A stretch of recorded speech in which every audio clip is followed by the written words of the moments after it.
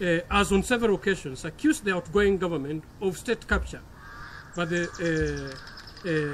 fellow Kenyans, I think we need to wake up, because this is the real state capture which is orchestrated by the incoming head of state, where the UDA party and Kenya Kwanza alliance have marshaled numbers from other parties to influence decision-making in Parliament and Senate.